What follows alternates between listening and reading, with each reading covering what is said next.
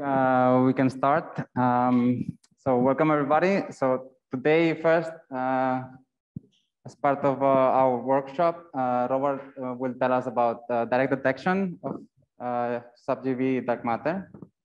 But later at 5, there's a seminar as part of GGI tea breaks by Neta on black hole, the black hole information paradox. That I think you can follow. You can follow from here if you want. So please. Great.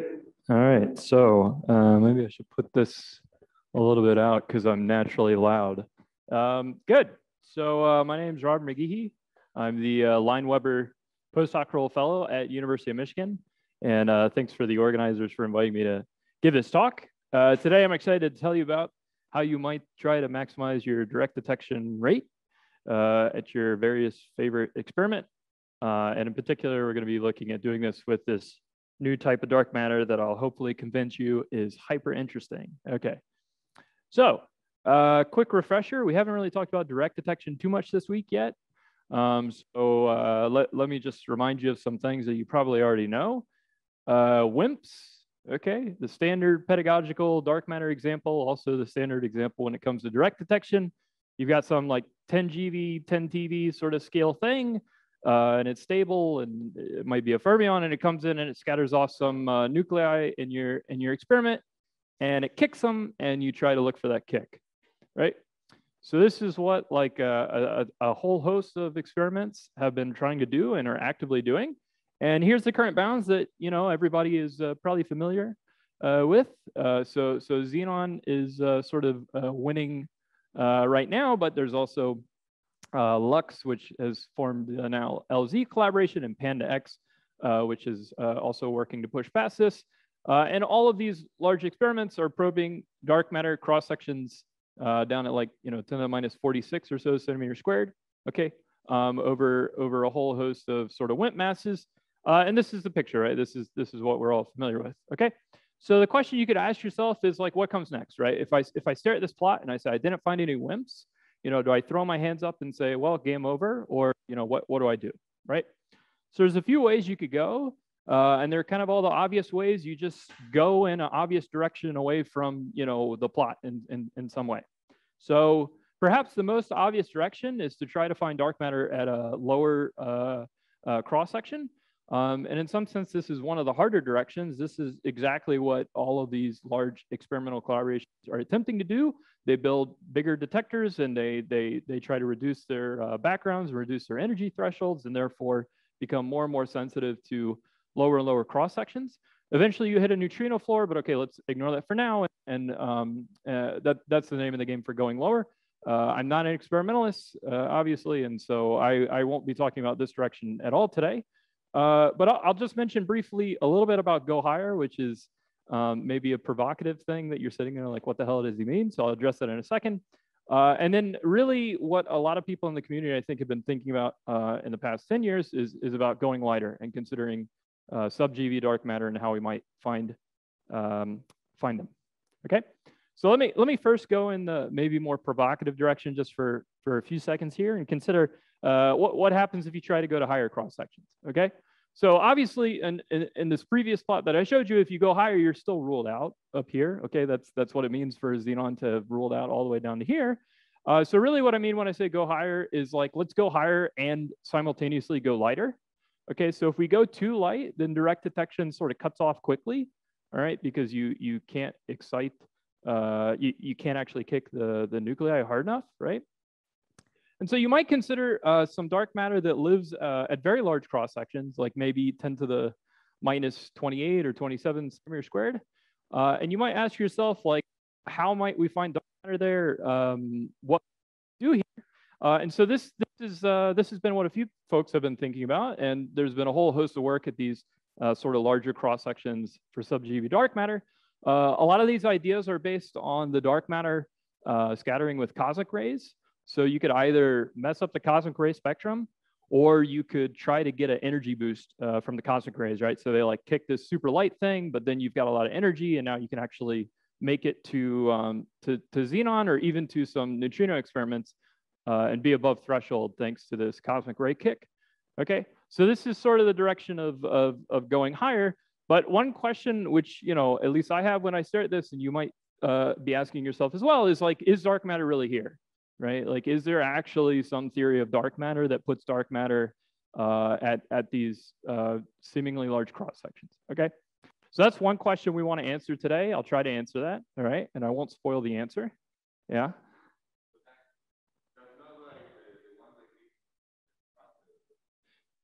Yeah, so this is that's right. This is not ones that give you the multi-scatter thing. And the multi-scatter thing is typically for like way heavier masses, I think. I think this is, yeah, that's right. So I'm really thinking about sub-GeV here. So yeah, but yeah, multi-scatter is its own interesting direction at sort of above WIMP masses. And yeah, you have low densities, but you could scatter several times in the detector. And yeah.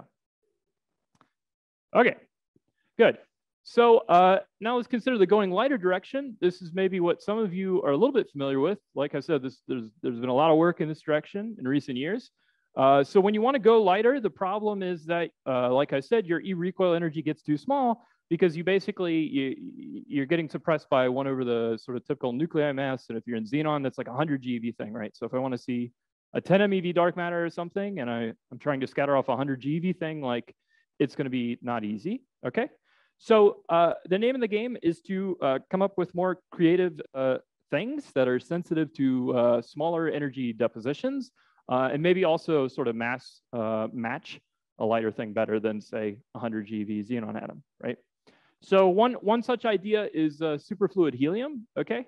And I don't really need to emphasize a lot in this plot. I really just want you to take a look at the sensitivity curve for, say, like 1 kilogram year of superfluid helium. And the punchline is just that at sub-GeV masses, so here's GeV, as we go down to like MeV scales, superfluid helium might be able to probe like order 10 to the minus 43-ish centimeter squared, which is like, okay, it's not quite as big as xenon, but it's like not bad, right? This is like way, way, way more sensitive than like cosmic ray stuff that I was just showing you, okay? So that's all I'm gonna say about superfluid helium. And now I'm just going to lightning fast remind you of a whole bunch of different ways that people have been thinking about, which you may or may not have seen. So there's been color center production in crystals. There's been molecular excitations.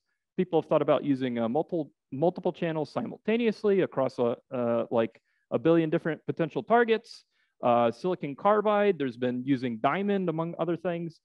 Diamond, again, using multiphonon. I don't even know what this is. I'm not a chemist, and this is why I'm in physics. I have no clue what this is, but whatever it is, it's sensitive to this light dark matter, and there's a lot more. So I did not even pull like all of the plots here. I tried to be a little bit democratic in pulling lots of stuff. If I missed your favorite one, I apologize. Okay, I hope I'm just conveying that a lot of people have been thinking about this. Okay, like lots and lots of people. And there's an R&D going into this. This is not just like pie in the sky stuff. People are very actively thinking about sub-GeV dark matter and how it can scatter off nucleons and how we might see it. An obvious question, which may occur to you, that's kind of similar in vein to my other obvious question, is where's dark matter? So all of these plots have all of these nice sensitivity curves, and not one of them a WIMP-like benchmark or something. Right, so when you think about WIMPs, you think about this mass and this cross section, and here it is, and here's where we should go look for it.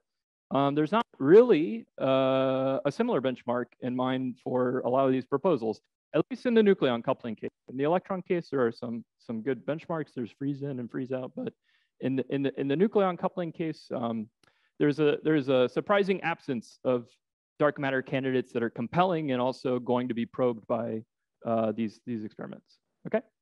So that's the second question I want to answer today. Those are the only 2 questions I want to answer. I only had 30 minutes, so I'm only trying to answer 2 questions. All right.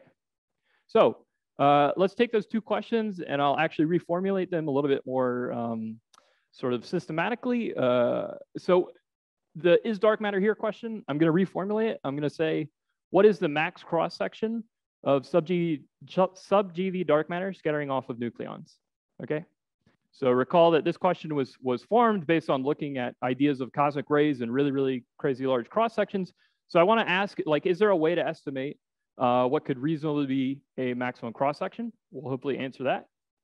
And the second question of where is the dark matter in all of these future proposals, I'm gonna sort of make that question grow up a little bit, and really the question that I'm going to be trying to answer is there a sub-GeV dark matter candidate, which first of all can be like detected, hopefully at one of these various proposed experiments. And maybe more interestingly, is there one that can actually have such a large cross section? Okay, so I'm going to estimate a huge cross section here. All right, maybe the biggest you could hope for, and then it would be quite interesting if we could come up with a actual dark matter model that realizes it, not just like, oh, what if dark matter lived here, but like actually here's a dark matter that I could explain its relic abundance. Here's its cosmological history.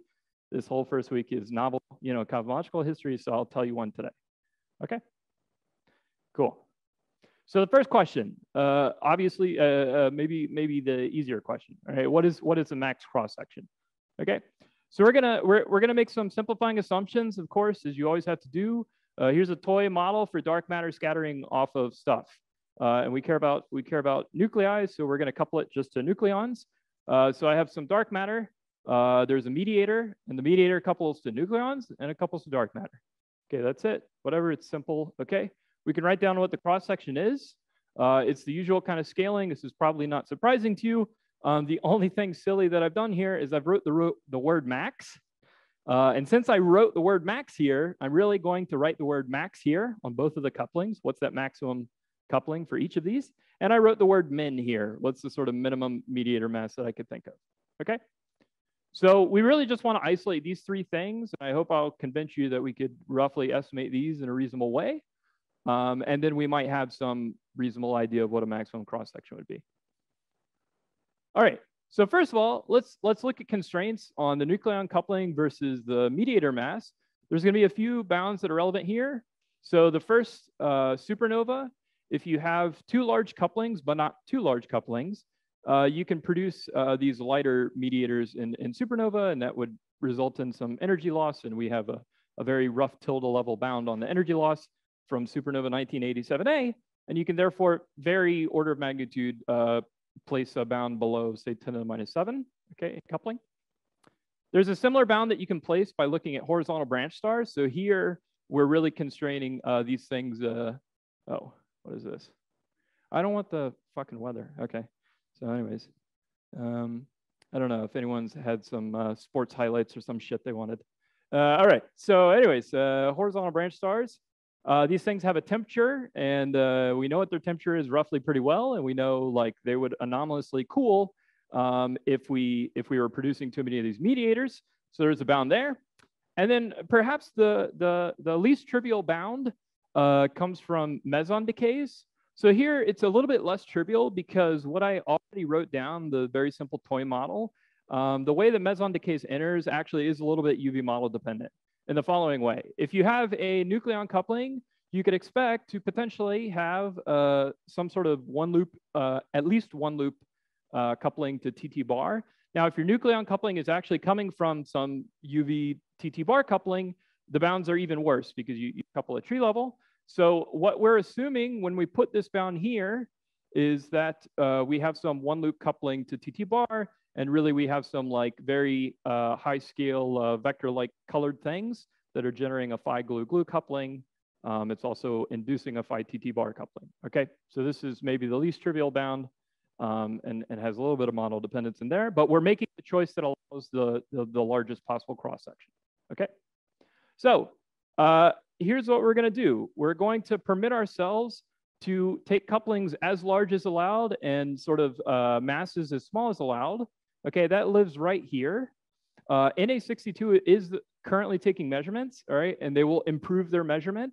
In a few years time scale, they have a better detector that they put in. They're actively taking measurements in 2021. So I expect that this bound will go down. I don't know by how much. So in lieu of anything terribly quantitative, I just decrease it by a factor of ish. Okay, yeah.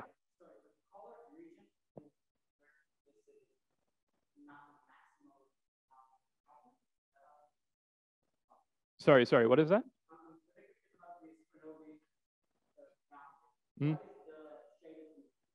So everything in gray is ruled out by these various bounds.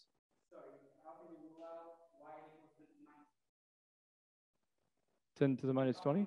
So I mean, eventually, way down here, the supernova bound. Yeah, I don't care though, because it's way down here. Yeah. There's a shit ton of other bounds outside of this zoom in, but I don't care about them. Yeah. Yeah, very good, very good. Yes, perfect, thank you. So there are cosmological bounds that you might be worried about. So what I'm gonna do in the latter part of my talk is develop a novel cosmology for these hypers that will hopefully evade the usual cosmological bounds that you'd be worried about. So when I'm imposing these bounds for now, just for the moment, and then if I don't address your question later, definitely bother me. But for now, what I'm really having in mind for bounds is only present day bounds, like things just right today that don't depend on the cosmological history. Okay, so we got those two checked off. The last one that we need to estimate sigma max is perhaps the simplest one. That's the dark matter coupling one. That one's the simplest just because I'm going to do a very total level thing. I'm just going to require that dark matter self-interactions over mass is less than about 1 centimeter squared per gram at this kind of velocity. This is the usual sort of benchmark that people hold themselves to. It's very typical. If you're not used to seeing this benchmark, I put a pretty picture for you where you could, believe it or not, that you might infer dark matter to have some scale of self-interactions on the order of 1 centimeter squared per gram, okay? But for our purposes, we're going to be setting our y-chi max to saturate this bound. Okay, so that's maybe sort of the simplest one. All right, so we're done. We've done it. Congratulations, we've estimated sigma max. Let's see what we get. So here's our direct detection cross section over sub GeV masses. All these gray lines are just all of those cool future proposed experiments that I sort of throw up all on the first slides there. And then here is the only current bound in this part of parameter space. And here's our sigma max. So if we permit ourselves to take that like really right up against the constraints point in yn versus m phi, this is the sigma max that results, what I'm calling the current line here. When NA62 improves their measurement inevitably in 3 years or something, I don't want our result to be useless. So let me also just put in a factor of 3 for that case. That results in this kind of sigma max, okay? So what's that? Good. So yes, so this just means that we have a heavy mediator. Okay, so don't worry about that too much. Yeah.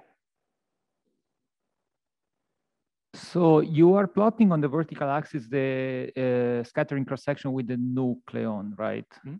But then you have these lines that they have different targets. So how do you relate to these dashed lines in the plot? Mm-hmm. So there is a one-to-one correspondence between them, or because I mean, in principle, you may not couple to electrons, for example, and then you. So all of these are projected sensitivities in the nucleon scattering. Yeah. So very good. A lot of these experiments are also sensitive to electron scattering. They have their own plots, and it assumes whether it's a light mediator or a heavy mediator. But all of these, I'm really comparing apples to apples here. All of this is sensitivity to a heavy mediator. The mass of the mediator is sufficiently heavy such that the form factor is effectively 1 across all of these things. So it's really an apples to apples comparison here. Okay, good. So one obvious first point that's like a non-trivial statement, but is a good thing to say, is that all of these future proposals are sensitive to sigma max. If it was the other way around, it would be terrible, right? Because we kind of very ballpark estimated what we could maximally suppose the rates would be. And so it is indeed a good thing, a minimum sanity check on these proposals, that they are, some of them quite a few orders of magnitude below what sigma max is. So that's good. We can also now address this original question that I posed. Is dark matter here? Nope, it's not. So there's technically an asterisk here. All right, so you could potentially do composite dark matter. All right, I did not account for that in my simple toy model because I didn't have composite dark matter. All right. But up to these simplifying assumptions of dark matter, some kind of mediator, simple coupling, do the UV completion that sort of minimizes the bounds, etc. Dark matter is probably not up there. Okay, so that's the answer to the first question, and I will just point you to this other paper that basically comes to the same conclusion, but actually using BBN bounds, and really for sub MeV masses, they're pointing out the same thing that we're saying. So really, we're adding a statement between MeV and say, GeV scales that they weren't able to add because they were using BBN to bound. But anyways, the point is maybe we shouldn't look for dark matter up here too much. Okay, so that's the first question addressed. All right, And now for something completely different, okay? So I'm going completely against the advice of an unnamed colleague that I don't want to embarrass, and I'm going to tell a terrible joke. I will apologize in advance because I have small children, which makes me a dad. So all of my jokes are dad jokes by definition. And so if you hate this, then I'll get a sense of what your humor is and whether or not we would enjoy drinking together or maybe hate drinking together. Okay, so what's the difference between pasta and dark matter? Since we're in Italy, I'll give you a second to think about it. All right. One's covered in sauce and the other's dark matter. Okay. So there's some puzzled faces, which is troubling because, you know, you should really know that, I would say. This is the first week of a workshop that's dedicated to dark matter, at least this first week is.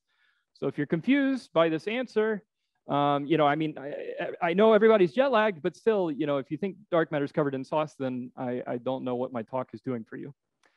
Okay, so with that horrible joke aside, let's move on to our second actual serious question, which is, can we put dark matter in these experiments, right? Can we put a dark matter benchmark that is actually interesting and motivated and not absurdly crazy?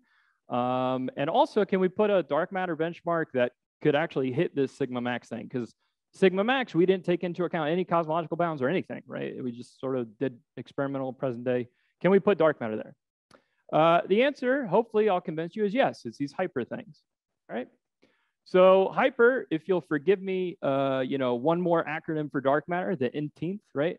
Hyper stands for highly interactive particle relics. As I'll convince you, they're highly interactive because they will be able to achieve this sigma max, at least for some dark matter masses, hence the highly interactive. And yes, they are hyper. So what's the story here? Here's a picture. It's very simple. So chapter 1 of the hyper story is we use UV freezing. Okay, so we set the relic abundance using UV freezing. If you're not familiar with UV freezing, that just means that we have some standard model bath particles at some low-ish reheat temperature, maybe TeV scale or something. And the standard model bath particles populate these hypers through a very heavy radiator, which is much heavier than the scale of the reheat temperature. And it's populated in a non-thermal way. It's never in equilibrium. You just barely make it right at reheat, and you make up enough for the relic abundance, okay? So the reason why we're going to use UV freezing is because the relic abundance is set early. It's all set at T reheat, whatever that may be, 100 GeV, TeV, 10 TeV, that kind of scale.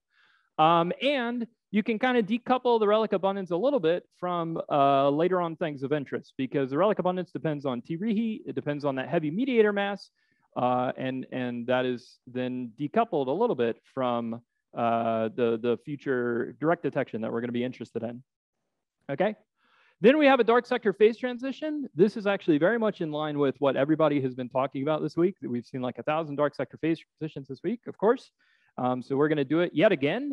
And I'll just point out that in addition to what we've heard about this week, there's a couple other, there's several really references of interesting uses of dark sector phase transitions to get novel phenomenology. Here's just a couple. There's many, many others. The key feature that we're going to take out of this dark sector phase transition in our case, though, is we are going to have this initially extremely massive mediator drop. It's going to go on Weight Watchers, whatever, and it's going to lose a ton of mass. Okay. And the reason we want that is because we can get a cross section to grow like m over m to the 4th. All right.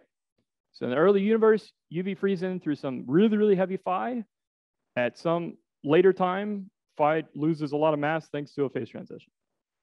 Now, these last 2 points might be raising a lot of red flags, okay, which I will try to address in turn. First of all, if your cross-section is growing generically to the standard model, you might become very concerned that your relic abundance is going to get messed up, of course, right? So I will try to address that concern. You might also be worried about BBN bounds or CMB bounds. So I will try to address all of these concerns. Now, how about changes in relic abundance? So one thing you could be worried about is after the phase transition, when you've got this really big cross-section now, you might have dark matter start re-annihilating, right? So like in the early universe in UV freezing, it wasn't annihilating. It was not in thermal equilibrium at all. We had this big heavy thing.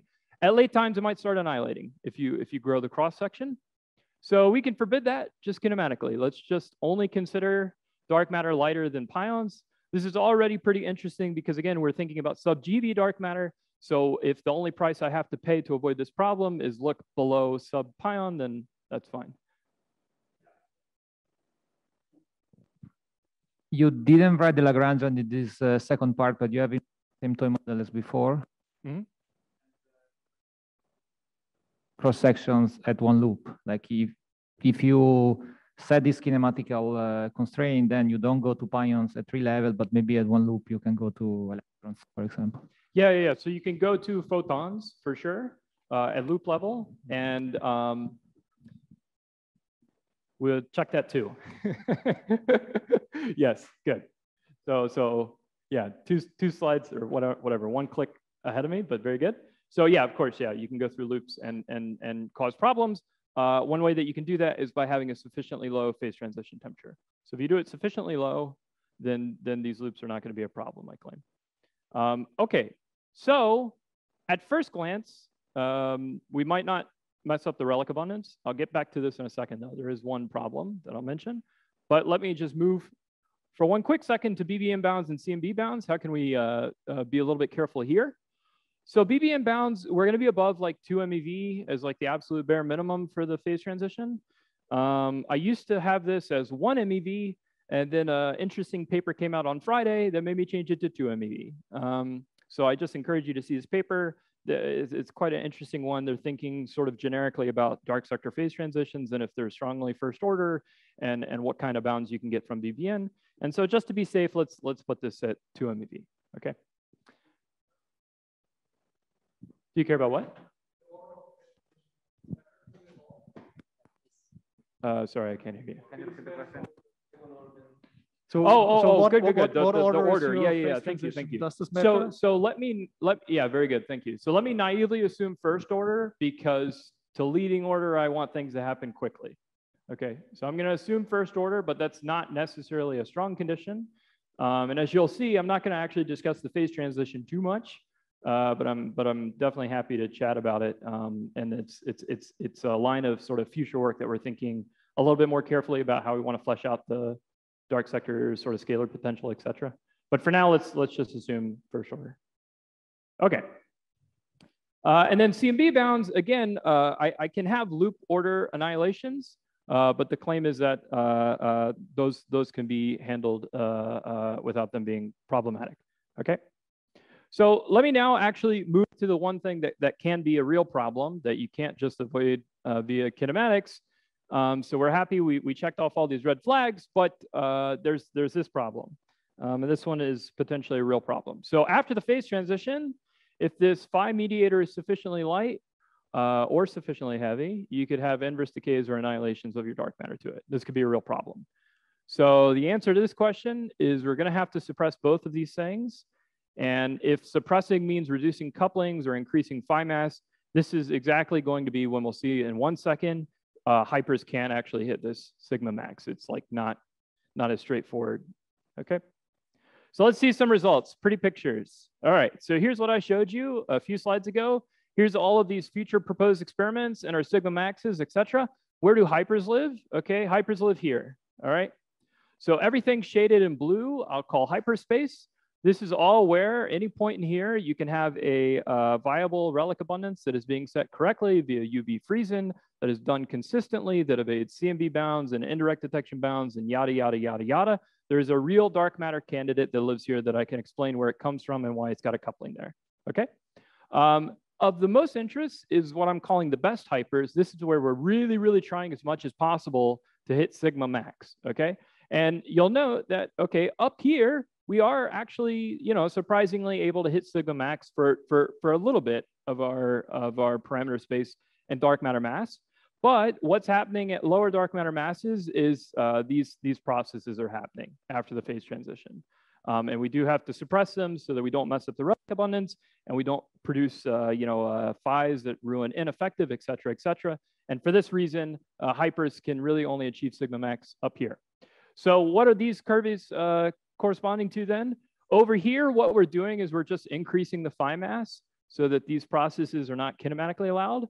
But the second that we increase the phi mass over what is sort of allowed by experiment, present day, we're reducing the cross section like m over m to the fourth, of course. So the fact that we're only, you know, maybe 1.5, 2 orders of magnitude worse than the maximum possible, you know, reasonable cross section is not terribly bad. Okay, and then over here, it turns out that actually you can get a larger cross section by simply reducing the dark matter coupling. Okay, good.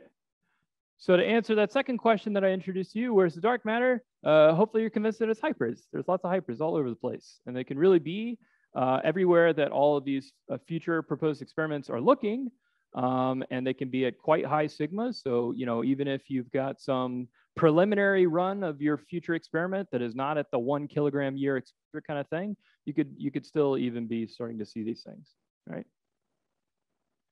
All right, so what are some future directions? So hypermodel building, there's like a lot of sort of follow-up interesting directions. So one direction is to consider using a similar mechanism in the early universe to increase direct and indirect detection rates for much heavier dark matter.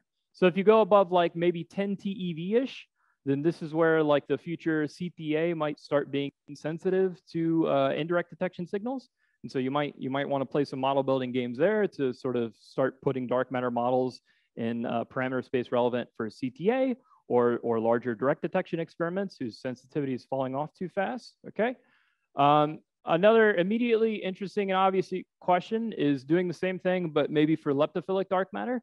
So for almost all of the plots that I showed you with future proposed sub-GeV experiments, they are also sensitive to electron scattering, right? And so I did a very hadrophilic case for simplicity, but it could be very interesting and motivated to do exactly the same kind of story in model building, but coupled to electrons, all right? This one is also going to be particularly interesting and one that we're thinking carefully about because the phase transition in this case has to be below the electron mass, which is sufficiently more difficult than above 2 MeV, right? And so this one has its own sort of subtle model building tricks that you have to think carefully about. And finally, you could also do this for a vector mediator. There will be slightly different present day bounds, and then you could think about, you know, B minus L or dark photon or whatever your favorite sort of mediator is to the dark sector. And then finally, there's also interesting questions with the cosmology. So as I mentioned, there's already this new paper that just came out a few days ago that is trying to think generically about cosmological bounds on dark sector phase transitions, which is very timely considering that everybody has talked about dark sector phase transitions this week, okay? So probably everybody should be interested in that paper.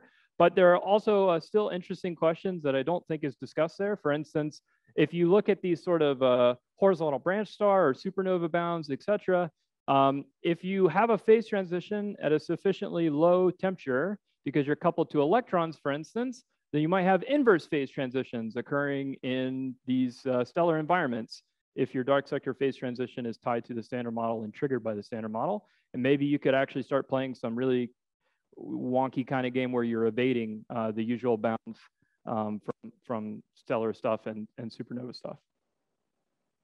Okay, let me just conclude quickly. All right, so we tried to address 2 questions. What's the max cross section of sub-GeV dark matter scattering off nucleons? Okay, and is there a sub-GeV dark matter candidate which like could actually be detected and actually could maybe even have the cross section? Is not crazy to have something so large. The answer to the first, I hope I convinced you, is that, you know, it's not terribly big. Okay, it's not as big as some people have been thinking about, and that's just a good thing to know. You should know where you should look, and you should know when you shouldn't look where you shouldn't.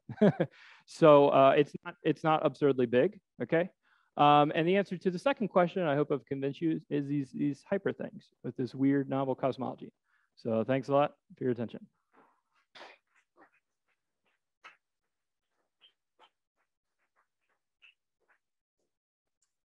Okay, so perhaps, are there any questions from Zoom?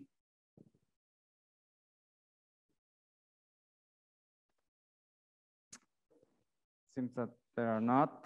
And from here? Yeah.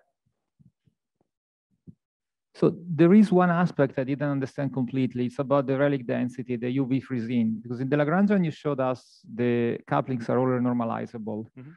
And so how do you get this UV domination of production if you have a normalizable Lagrangian? Yeah, very good, very good. So there's two possibilities there, and you're right. I didn't show it to you, so thanks for asking. So there's two possibilities. If your reheat temperature is let me back up. The UV model that we had in mind for the nucleon coupling was some vector-like colored things at maybe 5 TeV or something. Okay. So if your reheat temperature is below those vector-like colored things, you still have this one loop induced phi TT bar thing. And then if the initial phi is heavy, then that's a dimension 6 operator TT bar to the chi bar that you could be having at T reheat. Since it's dimension 6, the T reheats that you're then allowed are actually quite low, like maybe tens of GeV in something. So that might be too low for your taste, in which case you could do a dimension 5 operator with the added expense of introducing another scalar. So if you introduce another scalar that talks to phi, but that is below the T reheat temperature, then you could have a dimension 5 operator. And yeah.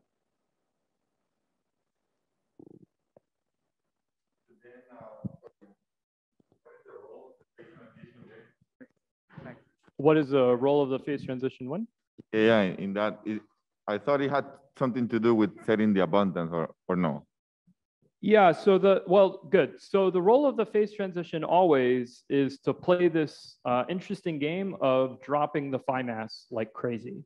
So the initial phi mass is what's relevant for setting the relic abundance, as is the reheat temperature. Those are what matter as far as the relic abundance is concerned. And the sole purpose of the phase transition is just to cause the phi mass to drop to MEV scales. So you start off with maybe some like TeV scale mediator, and then you use this late dark sector phase transition at order MEV temperatures to drop its mass to order MEV. Now you're in the ballpark of what's allowed experimentally via present day, while evading BBN and ineffective and all sorts of typical bounds that you would be worried about. Yeah.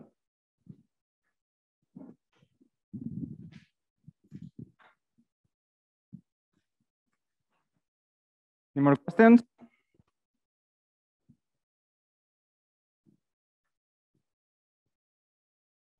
One last chance for Zoom.